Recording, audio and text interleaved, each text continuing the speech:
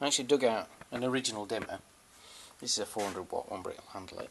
And now we can actually see the peak, which is about 76 volts. That's the lowest setting. Okay, so what I'm going to do now is I'm going to turn it up. Okay, there we go, see? Voltage going up across the capacitor. And there we go. 295 volts. Okay, so what it's measuring there, and it'll go up a bit more, I'm sure. Might go up to 300, don't know. But that is the peak voltage. Okay, so that's DC. So we've got a dimmer, as you can see. There's the mains input, and we've got the dimmer in line with the bridge rectifier. Okay, and then we've got a series circuit between the capacitor and our lamp, which isn't lit, it's just acting like a resistor.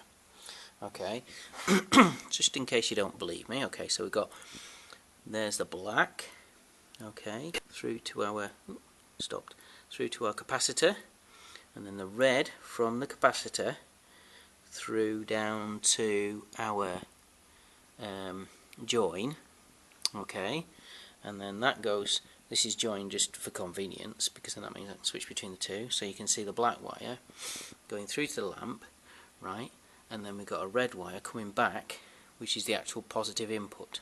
Okay, so I actually trace the electron path, and there we go, see? So now it's on 305 volts, and if I leave that, I'm thinking it'll probably settle eventually at about 330.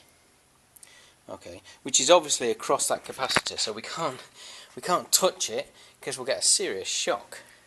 And even when I switch the circuit off, it'll still have a bit of a shock.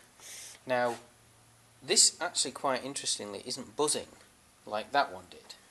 Okay, because that's got a capacitor in line, although I think it's probably because the resistor is there. Right, now what I'm going to do is I'm going to leave that. As you can see, it's continually climbing, and I think eventually it will top out and stop charging the capacitor at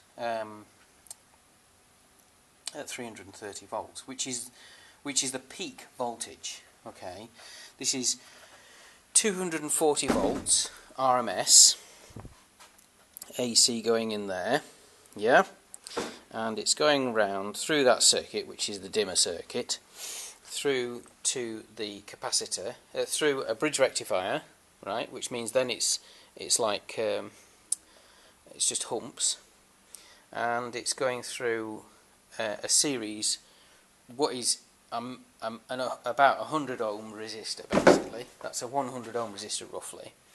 Okay, it's acting as one, and charging a capacitor. As you can see, it's still going up, 313. Okay, and eventually I think it'll stop at 330 volts.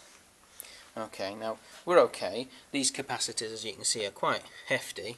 I mean, this is a, if I just bring the camera around so you can see it, so we've got a in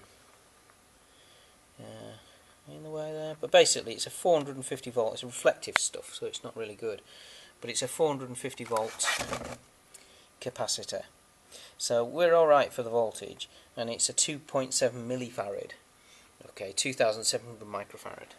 Okay, still going up, so as you can see, 316. Now the reason why this is good is because the battery down there, this is a Prius battery, that's still charging, so I'll just show you. So what we've got here is more capacitors, and here, under here, protected, because I've got my kids here, is a Prius battery, and I measured that, and this has been out of a car for quite a while now. That's been out for a month or two, and it's on 280 volts. So obviously to charge it, this has to be above that, and it is. Now the fact that it's a peak voltage is irrelevant, okay, because the battery itself will take the charge in, you see, and so it needs it. There we go, we're on 320 nearly. Should pass the 320 mark soon. Okay, I'm going to keep this recording going, and 320. Right, you need to stay back because this is high voltage. Okay, I'm recording a video because I want to see this charge up, and it is doing. And this is on 300 volts, over 300 volts, which is above mains voltage. Oh, the blooming thing's gone off. Let me just put it back on. Should get the AC component now. Now then, it's showing DC plus AC. It's two. That's the full component there. But I actually only want to measure the DC. Oh, we've got DC plus AC 321. There we go. 321, and I think it will settle at about 330. Now you stay there, okay? Because if you touch these, it will kill you. You don't want to die, do you? I'm just trying to see how far it charges it up. In fact, I'll stop it because I can just take a photograph.